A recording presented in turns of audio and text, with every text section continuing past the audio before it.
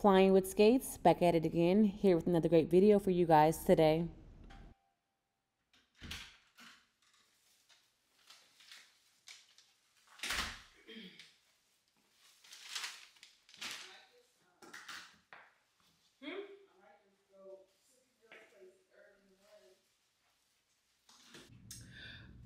Welcome back to another day in the life of a flight attendant, y'all. And we are back home from Atlanta. We just finished our, what did we do yesterday? We did our first time in Nice, and it was so beautiful. Make sure you guys go watch that video. Now it's a whole new day, a whole new trip. I feel so much better. I swear, like when you are flying, you get so sick. I haven't been this much in my life, okay? But make sure you guys take your vitamins and stay hydrated. And wear a mask. I'm about to wear a mask today because I'm tired of being sick. But we are going to GRU today, and I'm the B, y'all. But we picked this trip up out of Atlanta. We not commuting because y'all saw how last week we just had so much going on with our commute. We had to use 2 S2s in 2 days. It was just a lot. Okay, so we are in base. So we're at home and we're in a base. So we picked up a trip with my airline. You can do that. But if the trip cancels, we have to go on availability in our regular base. So I'm praying everything goes smooth today. We're gonna have a great flight.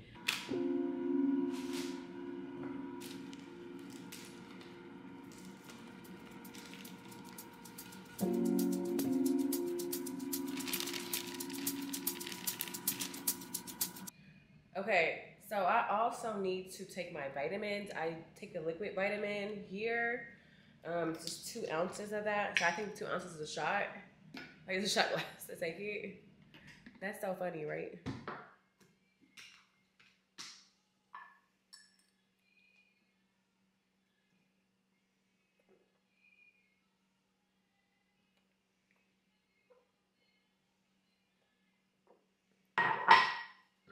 Okay, so we're almost done getting ready for work. But y'all, look how cool this is. You can set your phone down if you don't want to use it hands-free all day long.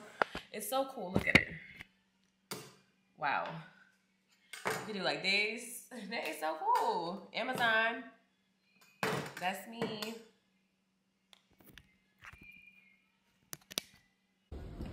Hello. How are you? Good.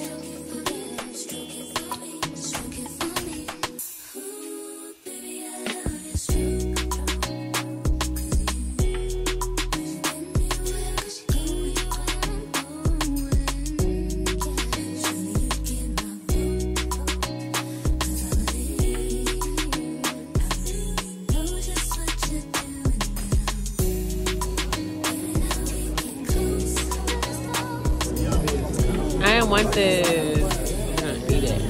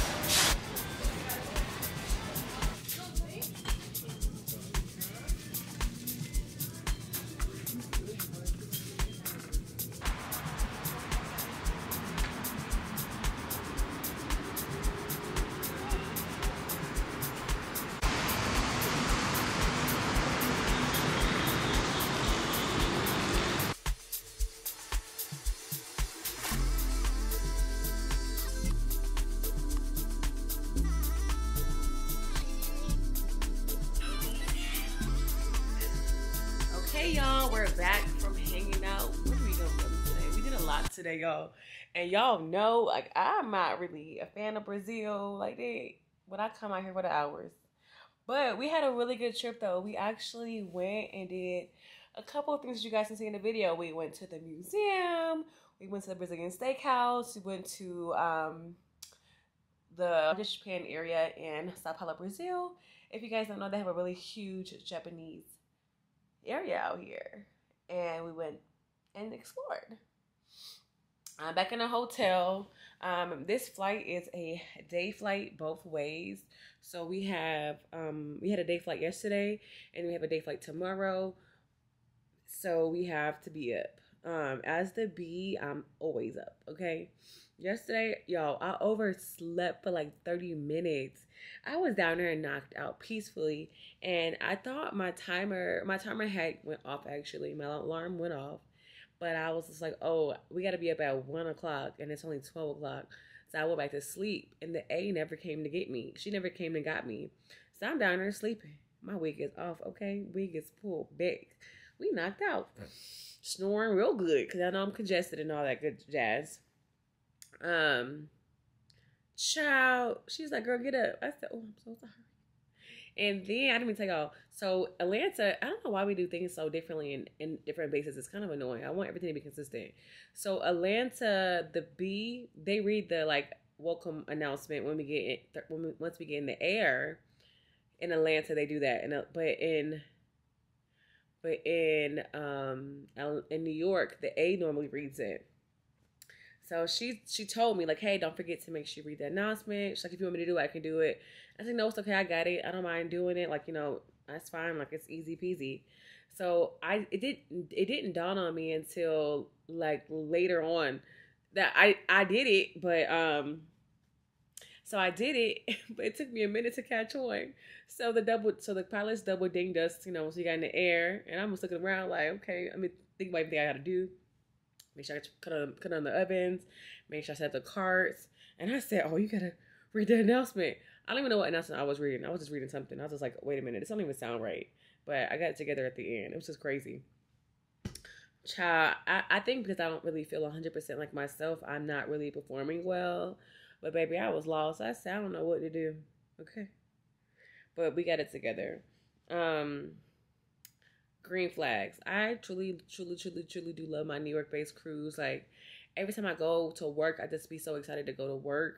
I'm excited to go meet my coworkers. We always have a good flight. Like, a lot of times, we always have good flights. People are just genuinely nice there, I feel like, and they're just way more excited to go to work. They just have really positive attitudes. And I just cannot say the same about Atlanta. I have not experienced an all-around amazing crew in Atlanta on international flights. And I see why the girls don't want to work international, because some of the senior mamas really be pushing it. And I don't want to think negatively about anybody, because nobody was bad per se on my flight. They just were not what I'm used to. And I think that's another reason why I was just like, you know what? I don't want to work in Atlanta anymore because of that culture. And commuting is hard, but it's like you got to choose your heart. Do you want to go to a work environment where you feel accepted, where you feel good, you feel like a part of a team? Like, what do you want to do? And I think for me personally, I'm just at a point in my life where I want to go to work and I want to have a good environment to go to work to. I don't want it to be hostile. I don't have to feel like I'm irritated like every time I come to work because I'm working with the same people. And even the A said it yesterday. She was based there. She's like, you know what? These flight attendants be bickering all the time, and I'm so sick of it. And I'm gonna put it in my briefing. And I was like, me and another New York flight attendant was just saying the same thing. They be bickering all the time about where they gonna sit. Y'all been flying for 30 plus years, and you don't know where you want to sit at. You've been doing this job for 30 years, and it's flying the same route. Like, make it easy, y'all. Like, it's not that hard. This job is not that complicated, and we shouldn't make it complicated. But, I guess we all gotta pick our hearts in life, but dang, like, Jesus Christ. Oh, that's just my rant, y'all. I just don't know what I'm gonna do. I have to ask God for prayer, because I don't know. I'm tired of commuting, but I don't want to deal with that. I have to get through the summer for real, though. I mean, I have a place to stay in New York for this summertime too, but I'm like, I don't know, y'all. I want to be at home. I pay my rent at. Okay, did I pay rent this month? I did.